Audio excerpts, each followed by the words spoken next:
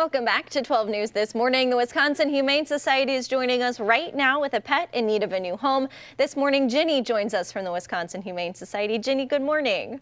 Good morning. And tell me a little bit about this week's Pet of the Week.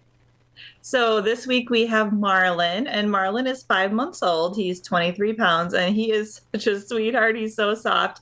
His little tongue sticking out in this photo is just adorable.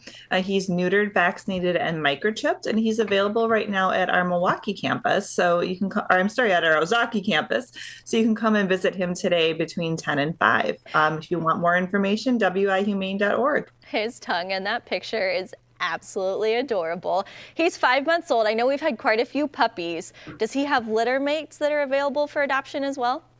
You know, I'm not sure about Marlin's backstory. So give us a call at the shelter or hop on the website and they'd be able to share a little bit more about that. He's older, so my guess is no, but give us a call and they'll let you know. Well, he definitely looks like he's not going to spend too much time in the shelter, at least hopefully. And I know this morning you also wanted to talk a little bit about your summer match program. Yeah, right now you have the opportunity to make your gift to the Wisconsin Humane Society go twice as far for animals in need. Donations made to any of our campuses are being matched up to $270,000 right now by an incredible group of generous donors. And that guy on TV right now is Max, and he's just one of the thousands of animals who receive care every year at WHS. And Max came to us, he was just 37 pounds when he came to the shelter. He was emaciated.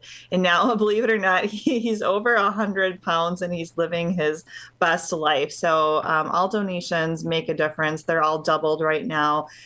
Visit us at wihumane.org and help out animals like Max and Marlin. Oh my goodness, it's so nice to see such a big transformation, and that's just one example, I'm sure, of all the pets that you've helped over just the last year.